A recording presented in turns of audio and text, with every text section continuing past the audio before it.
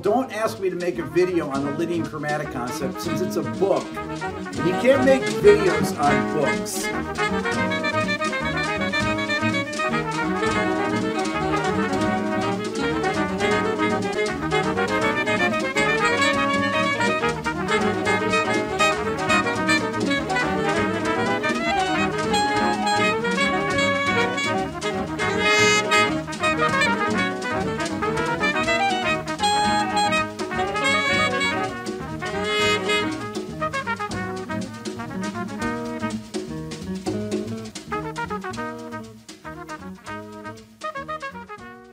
So this is the very last episode in the Lydian Chromatic Concept series. This is last episode number 16. It's been a long time, hasn't it, getting here? I think you all deserve a medal as big as a frying pan for getting this far. Okay, so I just want to go back to this chart and we'll look at these three things. I said style. You've got to know your style of the music you're playing before you add the concepts. Because if you add things that are too far out, it might sound very silly in the music that you want to play.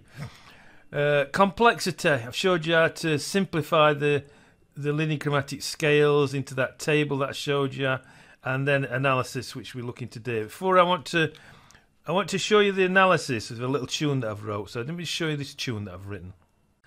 Okay, so this is a tune that I've written out to demonstrate the Lydian chromatic concept. It's Band in the Box is not playing this right. It's not right and right. That's supposed to be triplets. But if I put it into triplets, to make it look as though it's triplets, it starts going to a swing, which you don't want bossa nova to be swing. And I've written this as a bossa nova, right? It's based on the tune Serenata, which you probably all heard.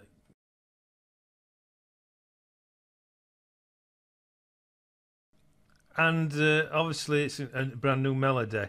I'll just show you some things you should listen to when I play it for you now. Here we've got sharp 11 on this G major, which is obviously Lydian. Here I've put major 7, which is substituting another scale. Playing ninth on that, so this is just normal playing. And here we've got this augmented fifth, which is again substituting Lydian, which is just playing normal vertically. I'm not doing out fancy. Here we're playing a major 7, so I'm doing the same there. I just haven't bothered putting it in. But this will be B minor major 7 because we've got that in. But it's off the beat, so I don't have to put it in. It can just put B minor 7. So I'm playing the major 7 off the beat, which is again substituting Lydian.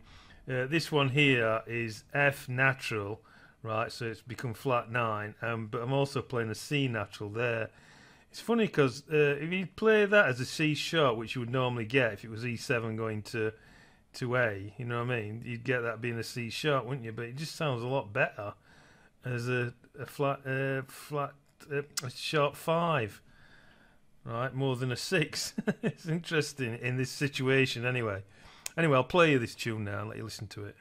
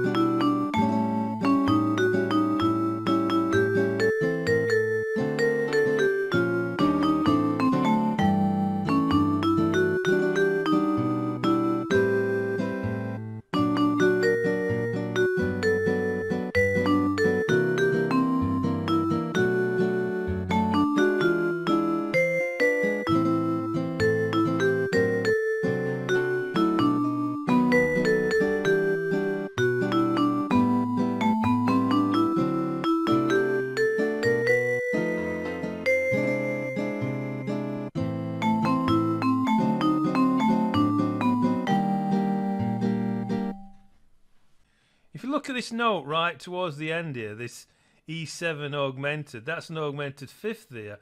Yeah, it doesn't sound like an augmented. It sounds very melodic when you listen to it, doesn't it? Let's go back to the beginning. I just want to talk about this bit, Ren. So these 8 bars I want to talk about. I don't want to talk about the whole tune because it'd take me forever. So there's enough in this first one to show you what's happening. if you look at the tune as it's written in G major, you can see that there's all these B's here at the bottom. You know what I mean? There's a lot of B's, isn't there? So, you know, it's like repeating B's a lot, and you're going to be hearing that. So, using the Lydian chromatic concept, you can just alter these notes and get them out of the way, so it actually sounds a bit more interesting. Although this will be simpler, so it might sound more interesting to other people because it's more simpler. Anyway, we'll just have a quick listen to it.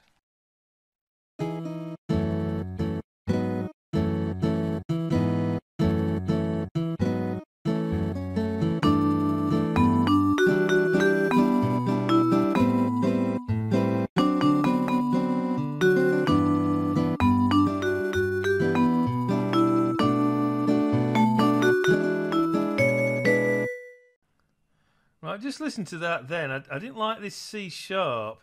It sounds very harsh, doesn't it? Even though it's a 13th on that E7 chord. Right, you've got the 9th and the 13th, so it should actually sound alright. Then you've got here, you've got the root and the 5th, you know what I mean? It should sound alright, but that sounds harshest to me to that other chord that I put on, which was E7 flat 9, or with a sharp 5, you know, an augmented 5th. So that sounded better to me just by altering that. And obviously I've altered some others. Anyway, we'll just have a look at this in Sibelius now you've heard it. Okay, so this is the two versions of the tune written out. This is how it would be written as a major tune, you know, just following those chords. It sounded quite nice, apart from that C sharp, which I didn't like. And this is the Lydian version of it, which is a little bit more complicated but more interesting. And for some reason, that augmented 5th there actually sounds a lot nicer to me. You know, I don't know why that's sounding so nice. It's obviously the way this tune's going. So I'll just show you where these notes all come from. Right, you got G major, you got this C sharp, which is different, isn't it? This is the sharp 11, so this comes from a normal Lydian scale. So if you're looking at it, it's just from this, the Lydian scale, but from G. If you go for G, you go G, A, B, C sharp, don't you? So that's where that note comes from. Here we've got a minor. I'm treating all minors as 6 chords, whatever I see on here, right? So this D sharp is the major 7. Now, if you look at the table I showed you, look, the minor here, which is 6 chord. The next one along, going outwards from the diatonic, is D minor major 7. So the notes that's different here would be 1, 2, 3, 4, 5th. The 5th note would be sharp because it's the Lydian augmented scale, isn't it? So looking at this one, if we're looking at it in this kilo, E minor, that's the relative minor of G major, isn't it? 6 chord, G, A, B, C, D, E, right? And if you're talking about G, right, G Lydian is the scale, then the sharp 5, right, the augmented, which is this scale we're looking at because we want that chord, don't we? The sharp 5 would be that, D sharp, wouldn't it? So that's where that comes from. That's where that note comes from. An alteration to that to make it more interesting. We're carrying on just here, just playing a 9th, which I had on the original. Here we're playing augmented 5th, so this is on a 7th chord, isn't it? So looking along, look, we've got this one here. So it's on the Lydian flat 7, right? And it's on mode number 2. So the scale is Lydian flat 7. So it's the flat 7 or wherever the scale is. So it's mode 2, hold on. It's mode 2, which is D, isn't it? So D, so the mode would be, so looking at from mode 2, so the parent scale would be C, wouldn't it? C Lydian flat 7. And that's the flat 7, that's where it comes from. So it's just one note different, isn't it? Remember, these 3 scales here, there's only one note different. You get 2 notes difference there, look.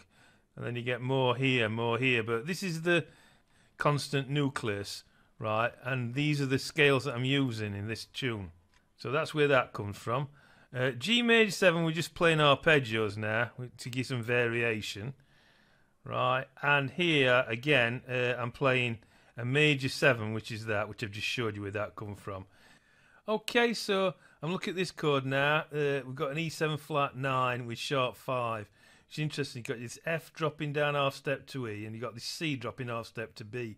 So I need those half steps in, don't I? So the only scale that'll give me those half steps would be that, wouldn't it? The E7 and alt, right, which is actually E minor 7, isn't it, right? So we've got those notes in there. Can you see? They're all in there, aren't they? I mean, you can see that directly because it is E7. It's E7 where I'm showing you. So they're all there. Okay, so like if you're playing around with a tune like this, probably the best way to see it is if you see a major chord, just try and look at the extensions that the scales, the new scales make. So if you've got something like this, G, I'll just write it down here. So you've got something like this, G or G major 7, right? The extensions would be like this. The first one is G Lydian would produce an extension like this, sharp 11, right? On that G chord, it would be C sharp. Right, on the G augmented scale, you would get one note difference. Okay, remember I said there's one note difference between all the scales in the constant nucleus, and the next one would produce a flat 13. That's what the Lydian augmented thing, and that would be a D sharp from that scale, right? The next extension would be from the Lydian diminished, and it would be a sharp 9. And that would produce a B flat. Or would be called A sharp, wouldn't it? Not B flat, but that's what the note would look like. So it would really be A sharp, wouldn't it? That'd be sharp 9.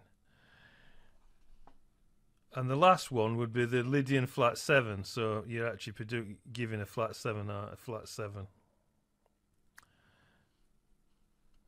That would be, the note would be F. Yeah, it's a F sharp. Okay, so there would be like the extensions on that. Now you've got a minor chord, E, let's say D minor 7. Right, the first extension you'd get, I mean, it'd just be like that, diatonic same as normal. The first extension you get would be sharp 7. So in that respect, it'd be C sharp, wouldn't it? From D minor 7, right? And then the next one, say, would be the flat 5, which would be A flat. And then the next one would be a flat 9.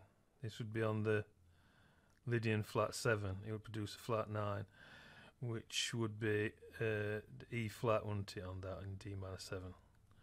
Okay, that's the best way to see them. On a 7th chord, so let's say, what should we make it? G7. Say G7. Actually, we could have said, I'd say G7. Okay. You can have, the first one would be sharp 11, which would be C sharp, wouldn't it? And the next would be a flat 9. This is from the Lydian diminished, so that would be an A flat. And then the next one would be a sharp 5, which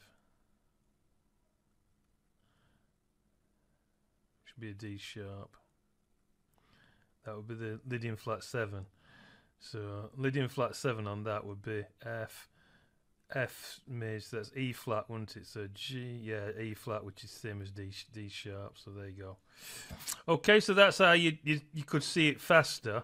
That's how I actually saw it. I just looked at it like that and saw those extensions, and then just so then when I got into a problem, I actually looked at the table to see what else I could make. But that's how I saw it. I hope you get that you can actually see things quite fast if you actually memorise this way of looking at it.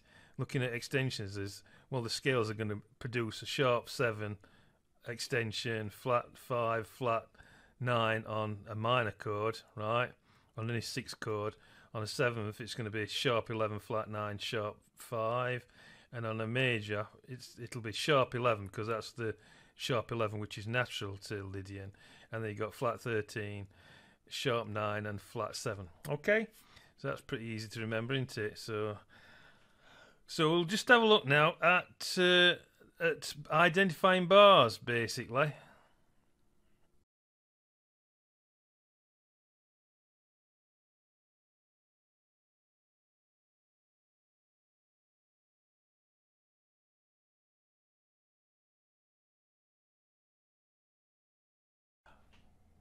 Okay, so I'm just going to show you how you would write coordinates down. If you were doing like transformation theory, you would first of all write coordinates to tell people what like this scale is on each bar.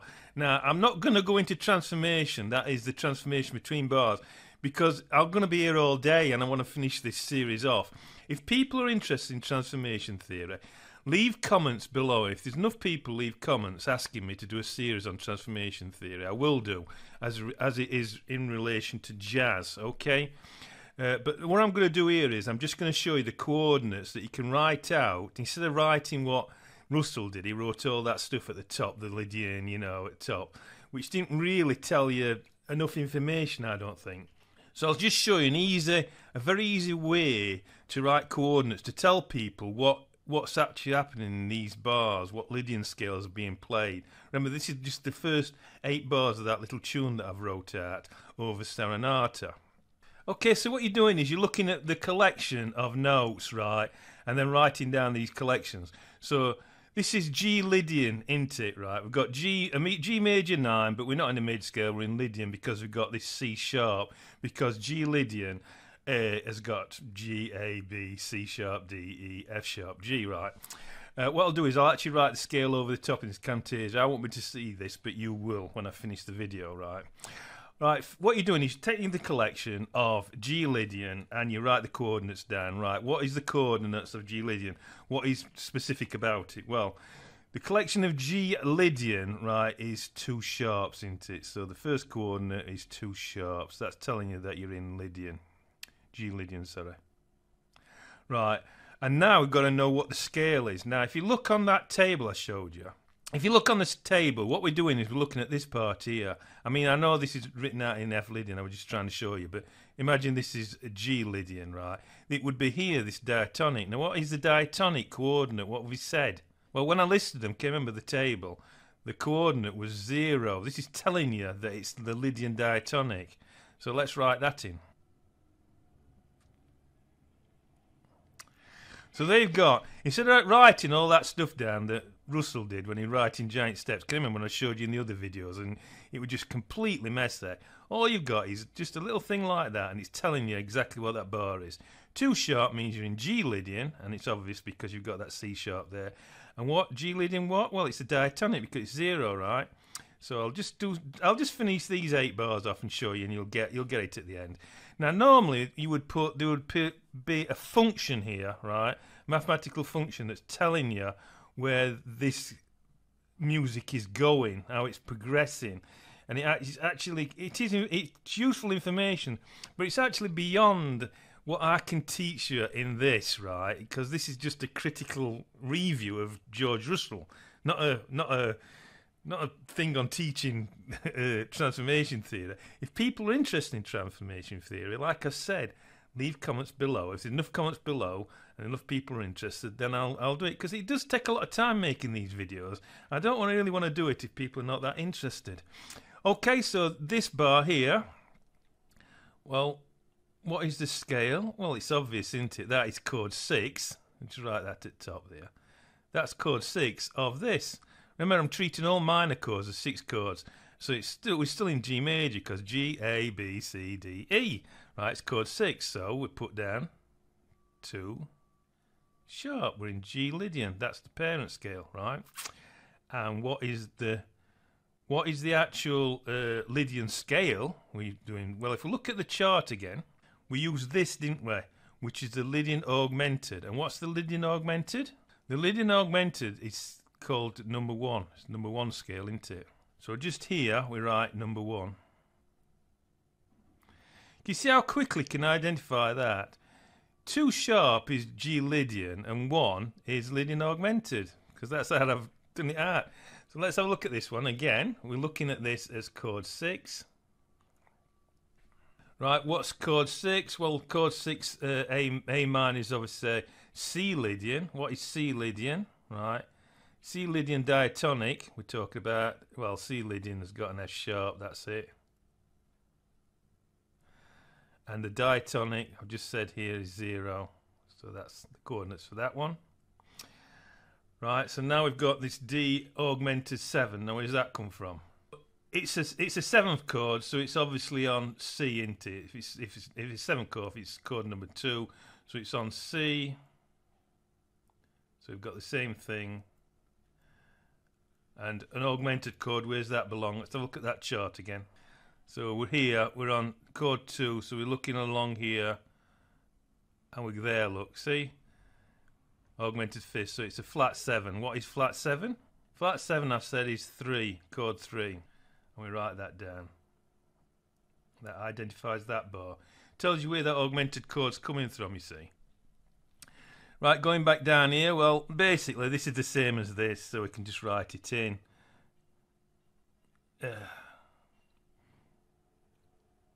Talking about Lydian, so 2 sharp, G Lydian, diatonic, okay.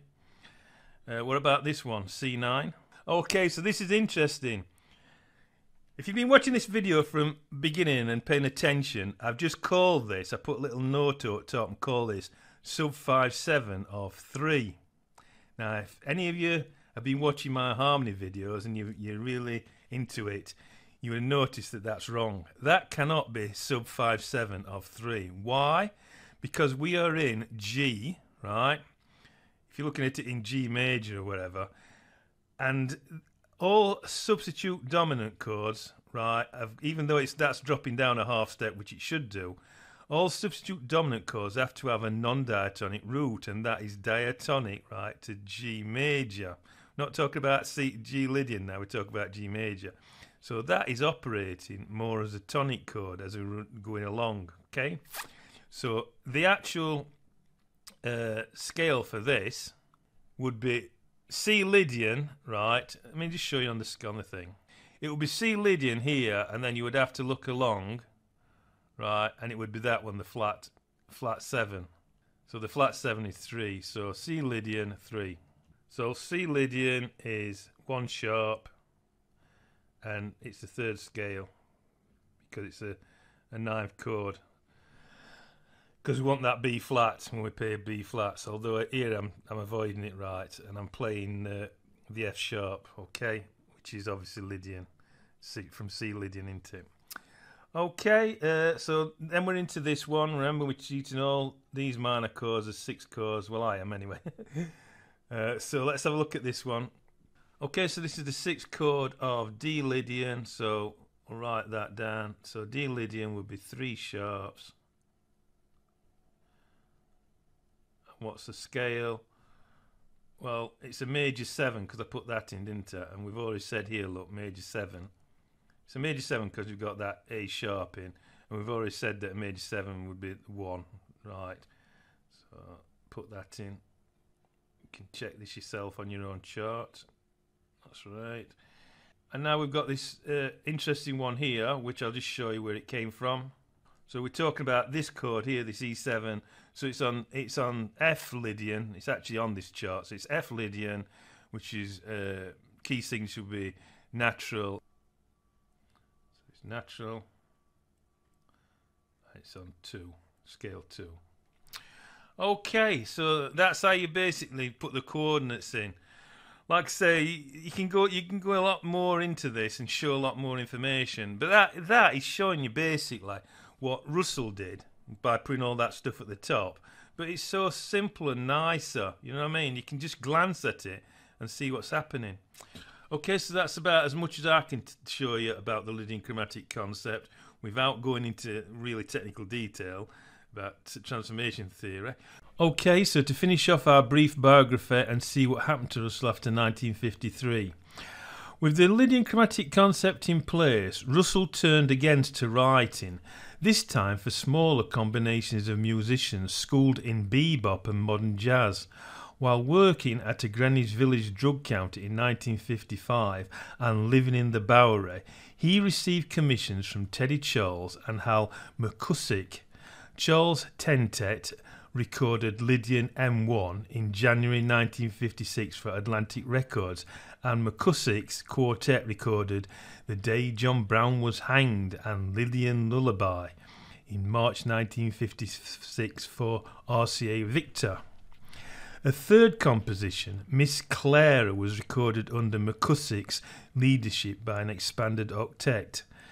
With the success of McCusick's first recording, Jack Lewis, producer and A&R man for RCA Victor, signed Russell to a contract for production of a Jazz Workshop Series LP under his own name. Lewis gave Russell a sizable advance that allowed him to move to a better apartment and continue composing. For this new project, McCusick's existing quartet with guitarist Barry Galbraith, bassist Milt Hinton and drummer Ozzie Johnson was augmented by Art Farmer and Bill Evans, both still new to jazz listeners at this point. This produced the famous Jazz Workshop album of 1956 and took over a year to make over 3 sessions. Russell worked during 1956 arranging for singer Lucy Reed, a Chicagoan with whom he was acquainted. It was Reed who introduced Russell to Bill Evans. Russell also arranged other pieces for McCusick's quartet, as well as the Hal McCusick's Art Farmer quintet during this time. From this point, his compositional activities in the sextet model continued in full force for over a decade. Following the successful completion of the Jazz Workshop, Russell was commissioned to write a multi-movement work for the 4th Brandes Festival of the Arts in 1957. The new work, All About Rosa, appeared on a programme that included works by the jazz-orientated Jimmy Giuffre and Charles Mingus, as well as the classically orientated Milton Babbitt, Gunther Schuller and Harold Shapiro.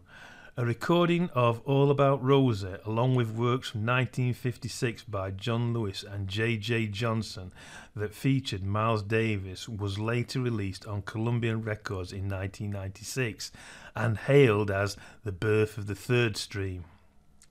In the fertile period that stemmed from the Jazz Workshop, he was signed to Decca Records and wrote music for his 1958 album New York, New York. The new album featured an all-star orchestra including John Hendricks, John Coltrane, Benny Golson, Art Farmer, Doc Severinsen, Bill Evans, Milt Hinton, Bob Brookmeyer and others. The new compositions do not extend Russell's style beyond that of the Jazz Workshop or All About Rosa, and in some cases borrow material directly. This period also saw the publication of the second edition of the Lydian Chromatic concept, which was more widely available than the 1953 edition. Russell's second orchestra album for Decca was Jazz in the Space Age, 1960. This album represents a shift of direction, incorporating freer, out-of-time improvisations by pianist Bill Evans and Paul Bley between written movements. Freer improvisation would gradually become more prominent in Russell's music. Russell then returned to the small combo format and led his first working band, the George Russell Sextet, for many years.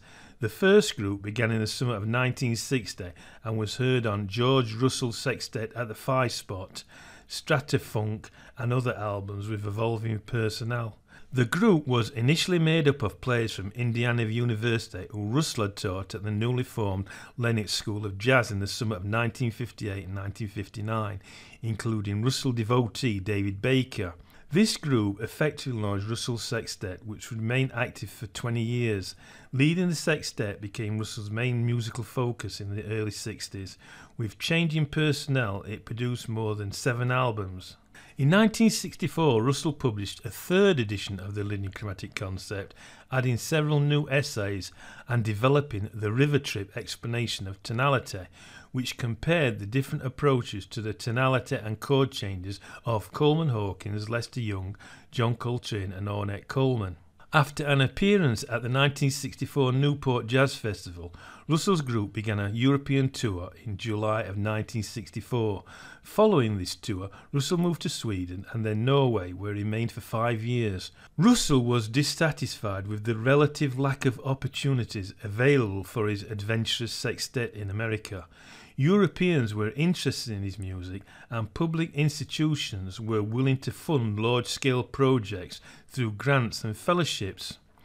In Europe, he found a very receptive group of talented musicians who performed his compositions and brought their own European perspective to improvisation. Russell established connections in Europe that he would develop for the rest of his life. He would often tour there. Russell settled in Sweden and Norway, where he was able to find quality musicians who were interested in new forms of improvisation and who were inspired by both old and new American jazz, but also by European classical and folk traditions. During this time in Europe, the development of the sextet involved Europeans such as Jan Garabak.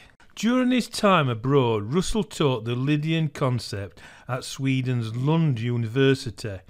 Radio Sweden commissioned the solo guitar piece Concerto for Self-Accompanied Guitar, 1967, recorded by Rune Gustafsson on classical guitars, and composed Othello Ballad Suite, Time Spiral, Vertical Form, Now and Then, and Freeing Up. In 1968, Russell recorded solo organ music in a church in Oslo. While staying in Oslo in the spring of 1969, Russell was hired via telegram by Gunther Schuller to teach at the newly formed jazz department at Boston's New England Conservatory of Music. After negotiating via telegram and letter, Russell returned to the US for the fall semester of 1969. At the New England Conservatoire, he taught the Lydian concept and performed other duties for an annual salary of $9,000. An important commission and collaboration came in May 1972 when Russell was hired by Bill Evans and Columbia Records to write for Evans' second album for that label, Living Time. Russell's return to America was noticed by many critics and cultural institutions, and he began to receive awards and grants, including John S. Guggenheim Foundation fellowships. These awards allowed him to continue touring and recording with large ensembles and to work on a new expanded fourth edition of the Lydian Chromatic concept. In the late 1970s, Russell established the New York Big Band. The group later evolved into the Living Time Orchestra, which would be Russell's preferred professional ensemble for the remainder of his career. The Living Time Orchestra was assembled to play the large work African Game, which was commissioned jointly by the Swedish Broadcasting Company and the Massachusetts Council on the Arts and Humanities. It was premiered in both Stockholm and Boston in 1983, and Massachusetts Governor Michael Dukakis proclaimed March 22nd George Russell Day. The June 18, 1983 recording of African Game was released by Blue Note Records, and African Game was nominated for a Grammy for arrangement and big band performance in 1985. Russell received the prestigious John D. and Catherine T. MacArthur Foundation Fellowship in 1989. The Living Time Orchestra made a tour that included a stay at Ronnie Scott's Club in London in August. This music was released on label Blur, and the Living Time Orchestra continued with albums and tours through 1995. Russell's major fellowship support finally produced the definite fourth edition of the Lydian Chromatic concept in 2001, with the subtitle The Art and Science of Tonal Gravity. The updated edition included many new analyses and chapters written by Russell and those who assisted him in the project. Russell was elected a foreign member of the Royal Swedish Academy of Music, named an NEA Jazzmaster, and reached Distinguished Emeritus faculty status at the New England Conservatory, retiring completely from teaching in 2004 at age 81. He and his wife, Alice Norbury Russell, were long-time residents of the Jamaica Plains neighbourhood of Boston. After suffering from Alzheimer's disease in his later years, Russell passed away July 27, 2009. I think the first thing to say is that Russell's Lydian Chromatic concept stirs up different emotions to different people. To those who don't understand it and find it difficult to comprehend, it is simply dismissed as eccentric rambling. These type of people have their prejudice reinforced by the writings of Jeff Brent, Hal Galper and others. Then there are those people who hold Russell in esteem, not because they understand the concept, but because of Russell's work as an arranger-composer and influence on other major musicians of the 1950s, most notably Miles Davis. In his video entitled Music Theory and White Supremacy, Adam Neely states that the Lydian chromatic concept can be used to analyse other types of tonal music other than jazz. However, in an earlier video on the near-forgotten original music theory of jazz, he describes the concept as a stumble along the way in jazz education. I would consider the Lydian chromatic concept like a stumble along the way in jazz education. Which seems to me a bit strange, recommending it on the one hand and criticising on the other. It reminds me of the Chinese proverb, one does not insult the river god while crossing the river. Another interesting point about the Lydian chromatic concept is that it rarely gets any credit for originality in music literature for inventing chord scale theory. I have never seen any Berkeley book state the origins of chord scale theory as belonging to George Russell's concept. It is almost as though he has been erased from history. One of the main sticking points of the concept is both its proprietary language and expense. The concept is difficult to understand and very expensive to buy. The cause of this is, I believe, how it was originally intended. Russell's first draft of the concept was simply to hand around to musicians for feedback and was not distributed widely. So initially, only musicians in his immediate circle would get to see it. After encouraging feedback from this group, the first true edition of the concept came out in 1959. The price reflected both the purchase of the book, but also included some personal tuition lessons from Russell himself, hence the price, and probably the way it is written. I think Russell envisaged the book only as a study text, and having lessons from him was part of the package. This philosophy most likely still holds, with lessons expected from the experts endorsed by Russell himself, which I am certainly not, so consider that now you have watched this series. I think one of the main criticisms of the concept is that it is nerdy, and its advocates want to keep it that way. After enduring threats from members of the concept's Facebook page, I kind of agree with this assessment. The Lydian chromatic concept will never become widely known if people treat it like a closed shop not to be discussed in public. This also will send more people over to the Jeff Brent Hal Galper camp. So to conclude this series, I would advise you to check the book out for yourself and make your own mind up as to whether it is useful or not. From a personal viewpoint, this journey has been rewarding. Even if you never use it, Russell's concept should be something anyone who is interested in jazz should know about, even if only at a basic level. I use many resources to make this series, but special mention should be made of Peter Kenage's dissertation of 2009 and Michael McClimmon, whose slides I use for illustration purpose, and whom's 216 transformation dissertation I quote frequently. I hope this series has helped you understand the Lydian chromatic concept a little better, and I hope to see you in the future. Bye.